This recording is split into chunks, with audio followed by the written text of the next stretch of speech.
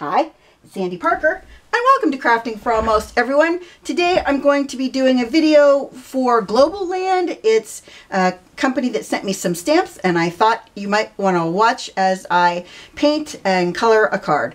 I hope you'll stay tuned. So I made this, or I stamped this image, and this is the image that came from Globleland, and it came on a set. I'll show you the rest of the set. It's a birthday theme, but this really reminds me of Christmas instead of birthday, so I'm going with a Christmas card. Then I wanted to show you how, if you only have 6 by 6 inch paper, which this is a 6 by 6 inch paper pad, if you have that and you're making a 5 by 7 card, how do you make it work for you? And what I did was I took the two pieces and I laid them together and I glued them about probably maybe an inch. You know, you can see it starts there and ends there to make them overlap. I wanted to kind of lay this nearby because I want to use those colors as a little bit of my inspiration. And I'm going to be using a couple of different mediums. I'm going to be using, these are called Viviva color sheets. It's basically watercolors. And I swatched them out on the back here. I'm going to be using Viridian, this blue, for my background. And then I'm going to be using alcohol markers for the rest. So the first thing we're going to do then is we're going to go into our, find that Viridian color. If you've never played with these kind of things, they're really fun. All you do is you get your brush and you just touch it in there. And I like to have a little dish or something else nearby that I can swatch on and play with.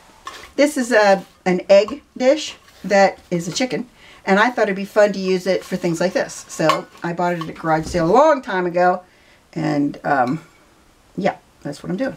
This is not watercolor paper. That was my mistake. You know how I sometimes do these things where I just come up with a bad plan and go with it. This is one of those bad plans.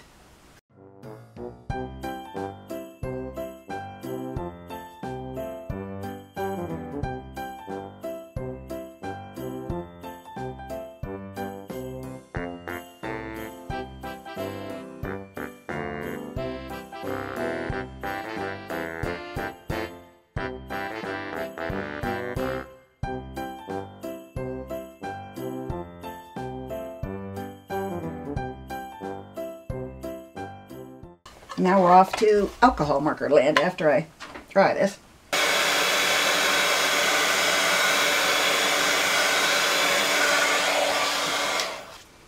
I'm going to make my road out of, I think, these three colors: cream, yellow ochre, and terracotta. I'm going to do the cream first because it's the lightest.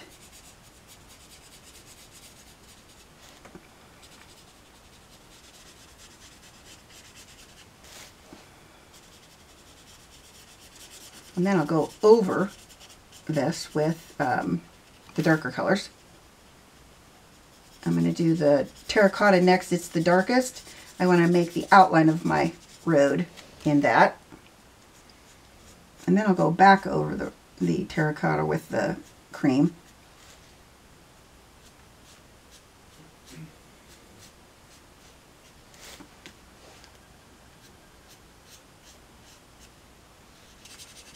To blend it into itself a little bit, so it's not such a harsh line. And then we're going to put in the yellow ochre.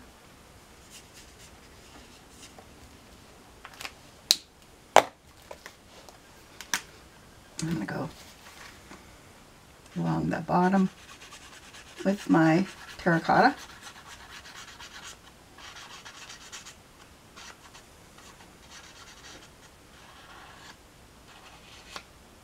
And then back with the yellow ochre. No, I think, yeah, I want to put a little bit more in the bottom, I think.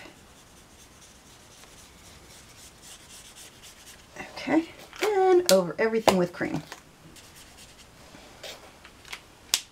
And there's my road. Kind of three-dimensional. I'm going to start with mint green, which is our lightest green. And I'm going to do that. This is not at all mint green, I want you to know.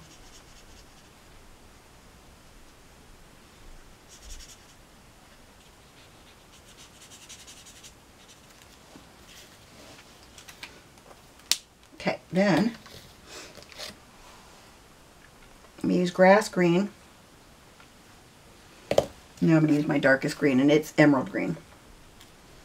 If you ever want your colors to be darker than they are, just go over a couple coats. If you've never done that, that works well. It's fast, it's simple. And I'll do it on this green at some point so that you can see how to do it. Now you can use your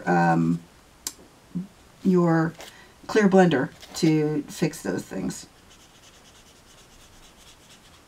If you want to continue to make it darker, just keep going on over it again.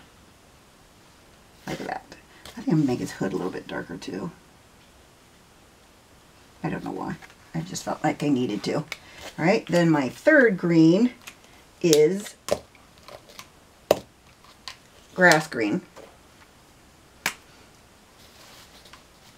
And I think I'm just going to do some shadowing with this.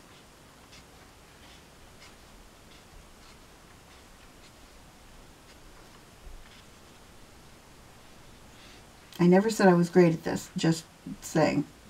I don't have a lot of patience, and I just seem to just kind of wing it. Okay, alright, now I'm going to do his skin, which is basically just his nose.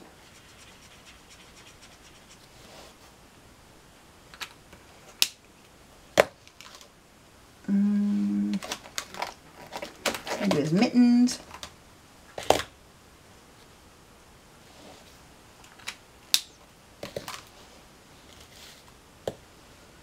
I use real red, no, vivid red, and deep red. Reds are really hard to blend, so don't do a lot. If you're going to be trying to blend, don't do a big space, because you need to be able to do it. You're blending pretty much at the same time that you're doing your first coloring. So make sure you are quick about it.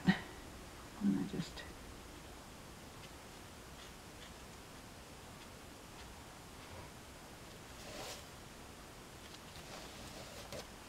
use the darker red for the insides.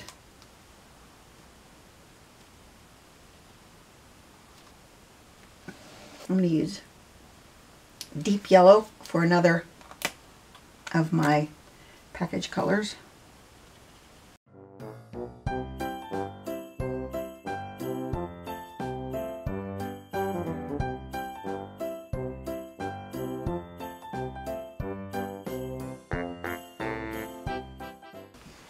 And this is pastel blue. It's probably not pastel, but we're going to call it pastel blue because that's what they're calling it.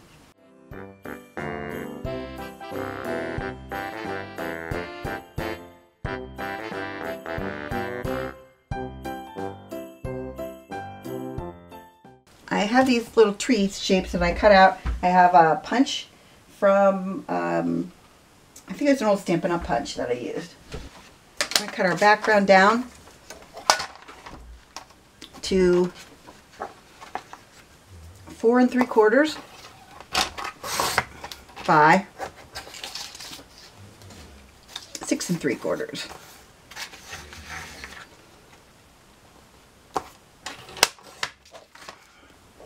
I'm using Barely Art glue. Okay.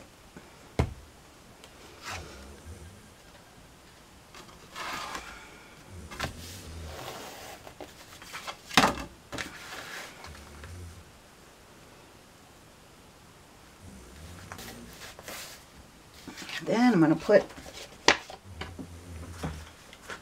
some foam under him. You got to put a lot of glue on this foam because it'll absorb it.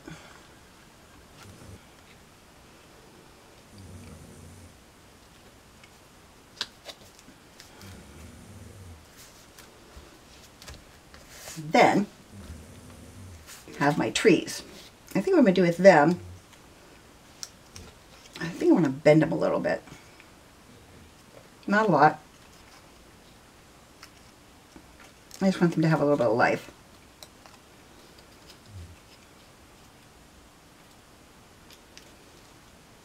I'm going to put him right there. Then, I don't want it to look like he's right in the road, you know?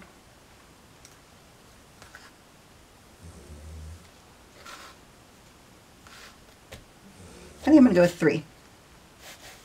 So there's my card. I hope that you enjoyed this. It was just kind of a way to spend a little bit of time watching somebody color and come up with an idea of how to make a card like that. I hope you enjoyed this, that you give it a thumbs up and subscribe. And please tell your friends about me on social media because you know I love that. And thanks so much for watching. Bye-bye.